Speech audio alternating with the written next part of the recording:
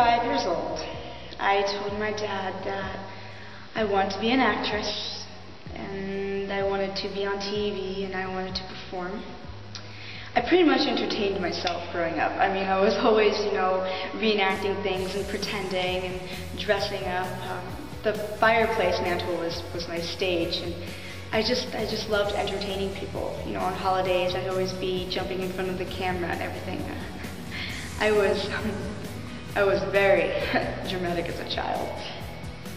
At 12 years old, I was given an opportunity to work in some studios for practice, some music studios.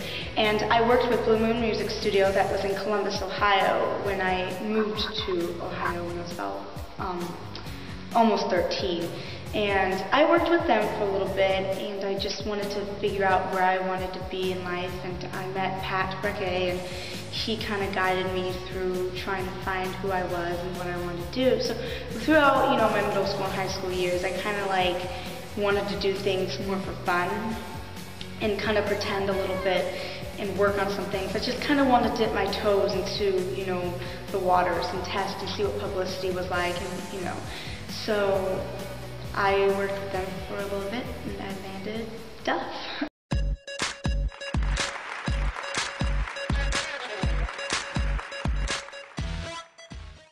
I love acting, and I love music just as much.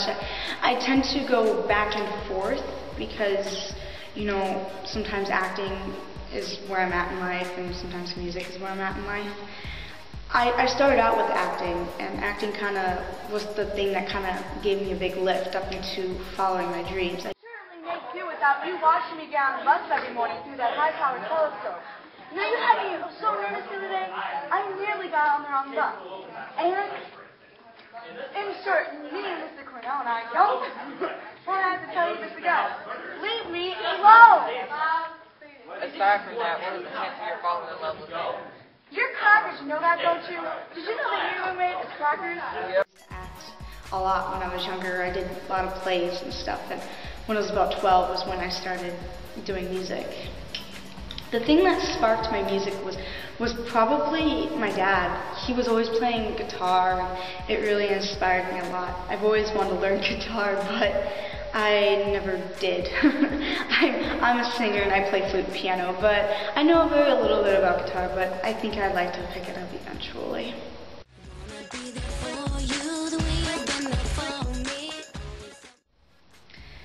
Traveling is probably one of the fun things about music. I mean, I think, the dream of being a musician or an artist is to travel and to, expand your talents and your message.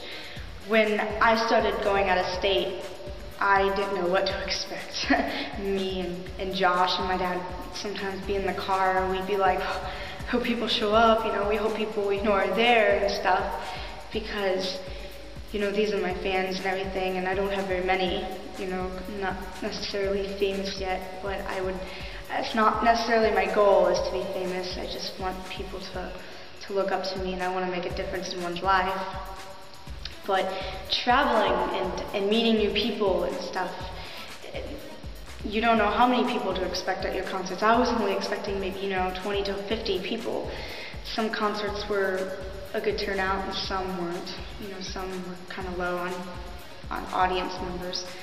But it's basically like going out there and starting over.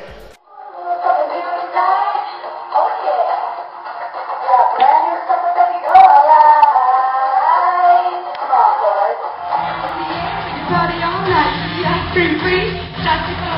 Do the milkshake, shake it down, let it start to fly. Left to right, put your hands in the air. Come crazy, everybody, let's chill.